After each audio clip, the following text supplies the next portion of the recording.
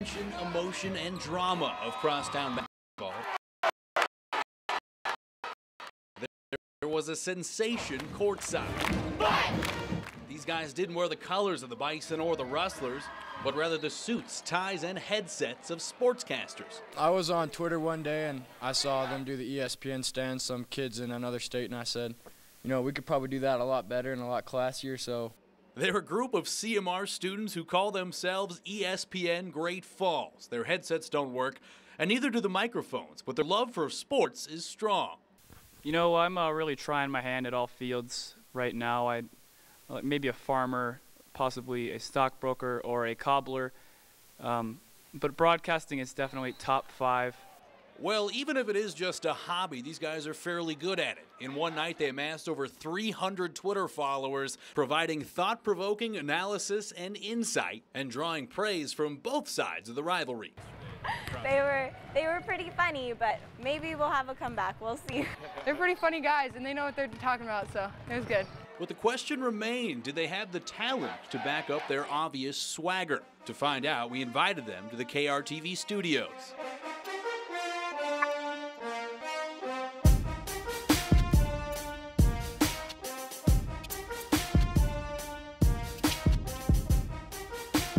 Before we let them try their hand at anchoring, we sought out a word of advice from former KRTV sports anchor Brian Crosby. I would advise to you, do not put them on live. That would be my advice to you. Anything you do with those guys, either delay or live to tape, because I don't know what they would say. Thank you, sir. May I have another? The baby is due and Dr. Jensen delivers. Skipping the appetizers, let's go straight to dinner. Whammy! Well, they certainly have their catchphrases down, but now it's time to call some highlights. Time now for complete local sports coverage from MTN Sports. That's right, folks. Welcome back here. We are here and ready for the crosstown matchup. And we're ready to go. Brennan Howard, big Brennan Howard. It's a physical game down low. We got blood, sweat. Lane Jensen here from ESPN Great Falls, ready to bring you some hot and juicy highlights from this year's Cat Grizz game. Johnson rolling out with the throw. Juke, shimmy, shimmy, touchdown.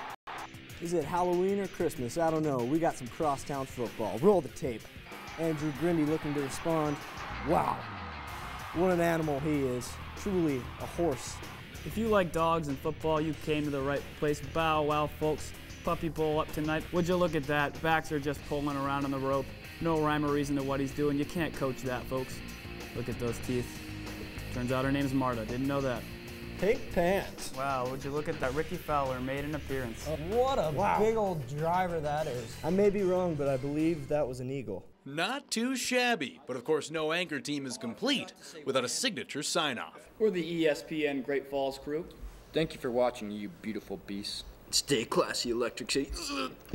And God bless America. God bless those guys. If you want to catch the ESPN Great Falls crew, they will be courtside tonight at Swarthout Fieldhouse.